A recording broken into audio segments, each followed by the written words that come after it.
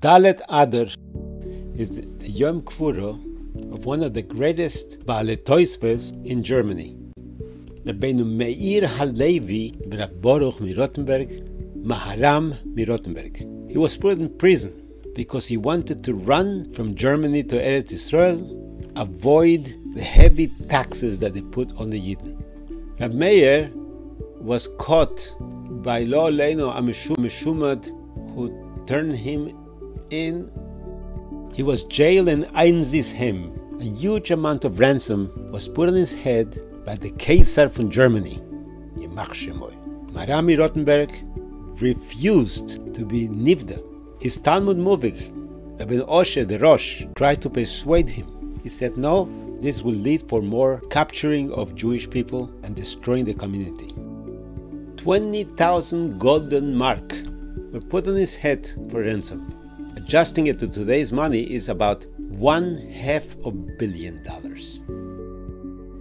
He refused to be bailed, and he was kept in Tvisa, where he wrote Perushim, Brot and Tosfos.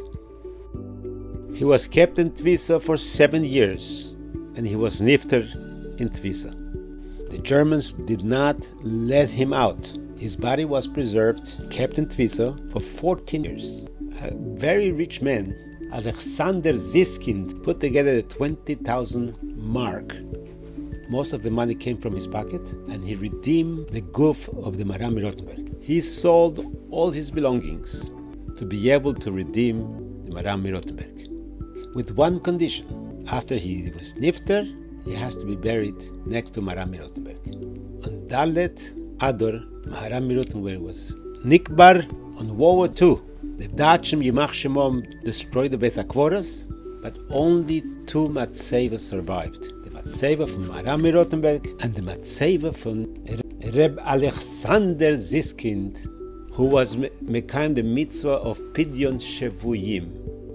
Interestingly, on Dalet Adar is the yurtzat from one of the biggest Pidyon Shvuyim Yidden, Rablei Psoris Shem Tov, Zechusom Yogon Aleinu.